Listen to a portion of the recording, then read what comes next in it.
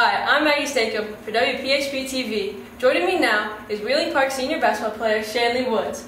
She just became the 9th player in program's history to score over 1,000 points. How exciting was that night for you? It was really exciting. It's always been a goal of mine to score 1,000 points, so it was a big accomplishment for me. And what's coming up next for the Patriots? Tonight we play Musselman, it's our senior night, and then on Monday we play University for the OVAC semifinals, so we'll be focusing on that.